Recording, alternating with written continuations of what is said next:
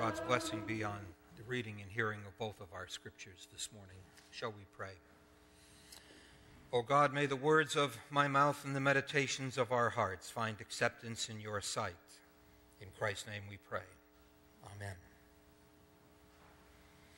Well, we continue this morning with our mini look at the book of Revelation. And what a vision today.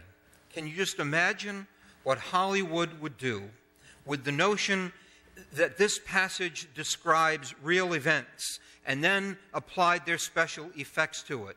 We know it's not really describing a historical event, but of course Hollywood cares little for that. But can you imagine seeing the old present disappeared into nothingness, the dazzling new floating down, shining in glowing brilliance, a young woman radiant in her wedding garments, just the perfect touch of makeup, standing at the threshold of the city, and then a thunderous voice booming through the air. Oh, who would it be? Well, can't be Charlton Heston, but Morgan Freeman, James Earl Jones, whoever. God now living here on earth with the people. Remember the ancient myths about the goodly and the godly, heaven is up and the evil earth down here. No more, says the voice. No more tears. No more death. No more mourning. No more crying. No more pain. Who wouldn't want a life like that? The first things have passed away. We're now in a new era, a new age. This is me, says God. This is me, the beginning and the end, the Alpha, the Omega, the A to Z, everything. To the thirsty, those thirsting for life, the real, rich, and abundant, full life, I will give it to them. Water as from the spring of the water of life. In other words, the very essence of God's goodness and greatness and power. Oh, what Hollywood could do with this particular passage. We've talked before about among the purposes of Revelation was to encourage early Christians to be strong and steadfast. It was not easy in the early days for these new communities. There was oppression, suspicion.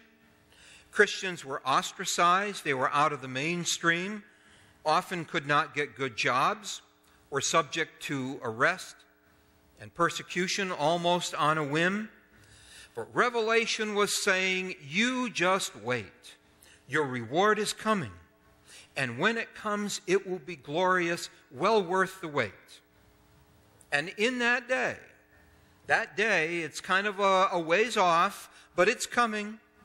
And great will be the reward for those who wait steadfastly. Well, that is wonderful.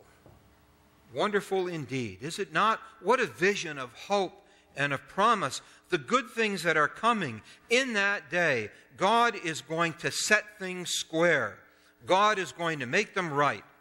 Unfairness, the injustices of today, they'll be gone. They will be over. It'll be a new day of life without death, living without pain, loving without losing. It will be here, and won't it be a great day? I'm sure it will be. I'm sure it will be. Too often, however, religion, almost any religion, but the Christian faith included, stops here. And essentially says, put up with this unfair, this unhappy world, because all will be well in the end. Well, that's an easy thing to say for those who are well positioned in life. Money is not the most important thing in life. Well, okay, and that's especially easy to say when you've got a lot of it. But it's much more difficult when you don't have enough. So it's easy for the wealthy and the well-heeled to say, don't worry about today, because tomorrow things are going to be much, much better. That may be the case, but the problem is the here and now. The promise of what's coming is all well and good, but we're living in the present. The assurance of food tomorrow is okay, but it doesn't do much good to the person who is hungry today. Visions of justice and fairness in the by and by, that's a worthy encouragement. But there's injustice and unfairness in the here and now.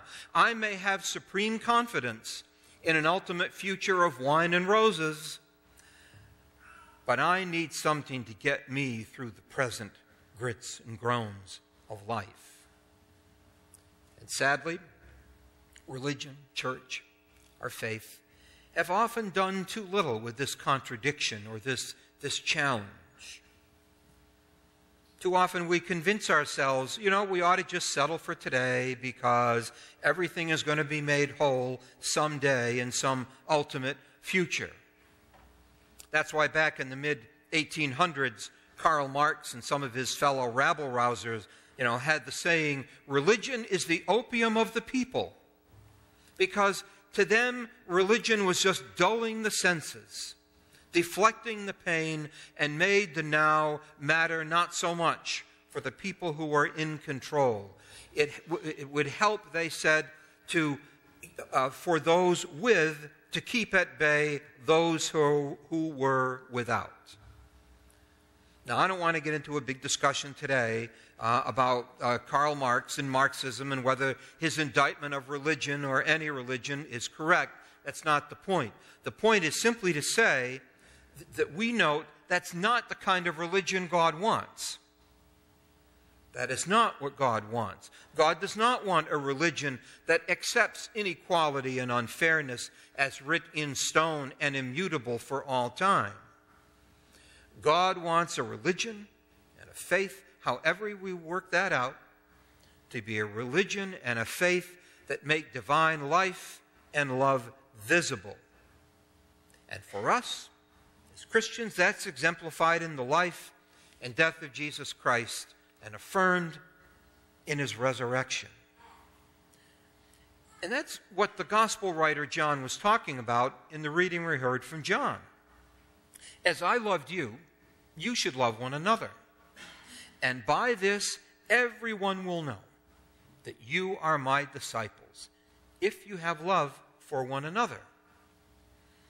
Now, of course, we know Jesus well enough to understand that God's love doesn't stop at the edge of the circle of disciples. That circumference enlarges and grows. The circle of the saved becomes larger and larger. Indeed, some will even say it's infinite and includes all and everyone. We didn't read it today because we do want to get out in time to have dinner. But the passage from Acts that was in the lectionary for today, some of you perhaps have read it. The Apostle Paul was sleeping, and he had a vision. He described it as like a big sheet coming down from heaven, filled with all the animals, those that were judged to be dirty and those that were judged to be clean. And the voice from heaven says to Paul, what God has made clean, you must not call profane. In other words, look, God made all of this. It's all good. It's all good. Okay.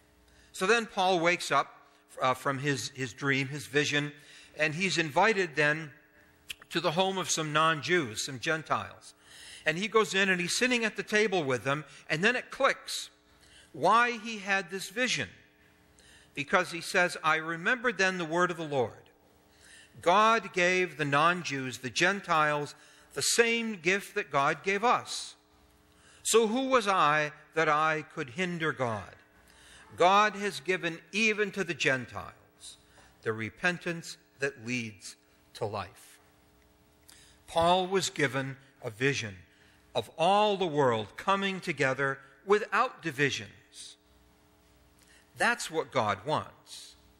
And that's the reality that we are called to be living out week by week, day by day, hour by hour. That's the truth to which we are called to witness so that everyone will know. That is the essence of our Christian walk and journey. All well and good, but not always easy and not always fun. Sometimes the Christian service we render is not appreciated. I don't know if it's in the book of Proverbs or not. I guess I ought to read the book again and refresh my memory. But more and more I see the truth in that phrase, no good deed goes unpunished. Okay? But we do them anyway. Acts of Christian service may not be easy. They may not be fun. They may not be convenient. And they may not be returned in kind. I had any number of examples of that this past week. I could regale you with the stories, but I know you have your own. But particularly when we speak the hard truth against the easy wrong, the Christian witness is not welcomed. At times when we witness to the changes that must be made, how we live together in our community, for example, because there are people without safe places to live, without healthy food to eat, and safe water to drink.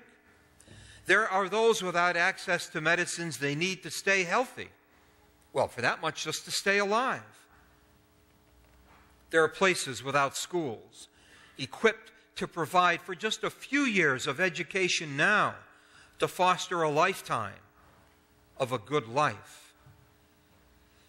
We'd like to wish that all people, regardless of, gender, race, sexual orientation, color, and all the rest of those divisions, we'd like to wish that they would all be welcomed within the circle of God's care. And sadly, we know that's not the case. It is not always easy to live with love for one another and to show that we are disciples of God in Jesus Christ with one another. But we do it anyway. In part because we're supposed to. That's what obedience means, is it not? But we also do it because our experience has shown us that it's life-giving and it's empowering. It says to people, we need not wait till death to experience God. The love of God in Jesus Christ can be had right now, here, today. The invitation and grace by which Jesus lived, these are not abstract principles that somebody just made up and wrote down on a piece of parchment. They're principles that are grounded in the realities of the life that Jesus lived out in our midst and then bequeathed to us. And when we acquire them and use them and live them, we are being God present, lifting a lamp, pointing the way, guiding the way, walking the pathway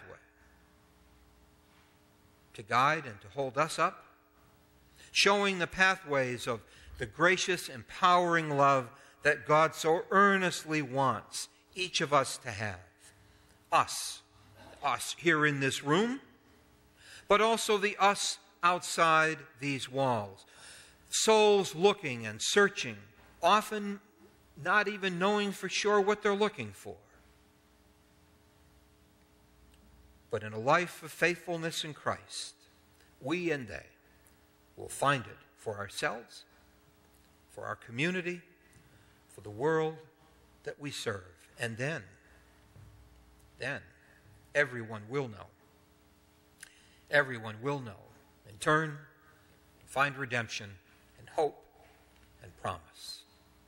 And the life that God wishes for each and every one of us and for all world round. Shall we pray? We do give you thanks, O God, for the example of Christ, not only for us, but an example that we in turn can live, to show and to be your presence of inviting, gracious love to the world we are called to serve. In the name of our Christ, we pray these and all things. Amen.